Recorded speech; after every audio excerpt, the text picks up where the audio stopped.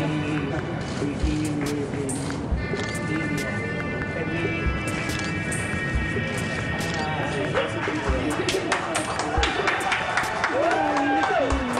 Ladies and gentlemen, can I just, as British High Commissioner to South Africa, just announce that His Royal Highness Prince Harry this morning has conferred onto the Arch the Order of the Companion of Honours. He is now a companion, and from Her Majesty Queen Elizabeth, in recognition of a lifetime service to peace, reconciliation, and to human rights all around the world, as well as in Africa, and his impact on the lives of many people, including in the United Kingdom.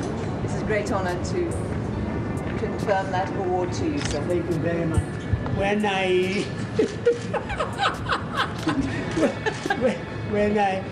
I met with the Queen earlier this year, isn't that now real name dropping?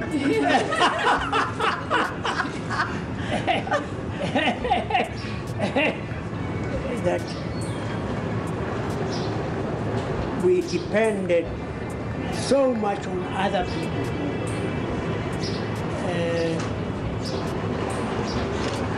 I stand out, or you stand out in a crowd only because you have been carried on the shoulders of others.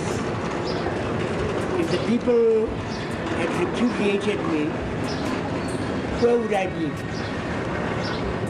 The fact of the matter is that they came along and agreed with me when we said we wanted sanctions against the apartheid regime. And despite all of the efforts of the apartheid regime to alienate us, they stood by us and said you were our leader.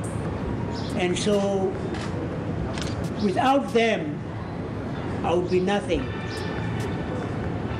And it is as much their award as it is mine. Do we have to call you sir? Yeah, man. You have to call me sir, of course, yes. If you say, excuse me, sir, my name is Sir Desmond Mill.